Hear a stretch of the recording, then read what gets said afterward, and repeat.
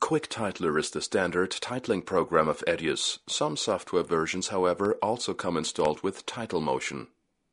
Which titling program gets called up, however, depends on the program settings. You can define the titling program of your choice by clicking on Settings, Application Settings, and Application. Let's select QuickTitler. Now QuickTitler can be called up simply by using the T button.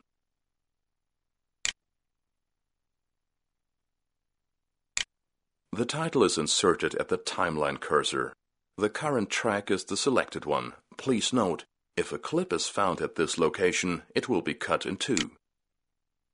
If this is not wanted, however, then close the title without saving. Then the title simply disappears again.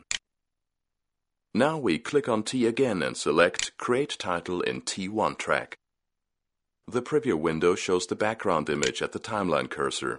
The timeline cursor can be moved while the title is being worked on. Now we enter our title.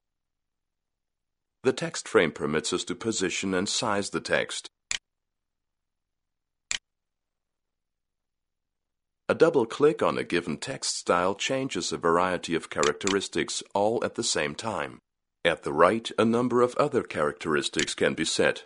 Cursive is fine.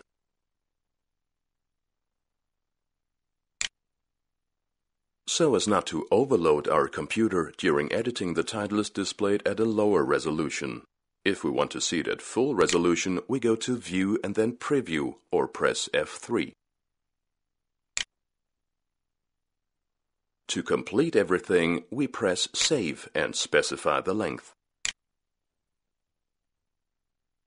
In the end, we can use the title mixer in the effects palette to fade the title in and out.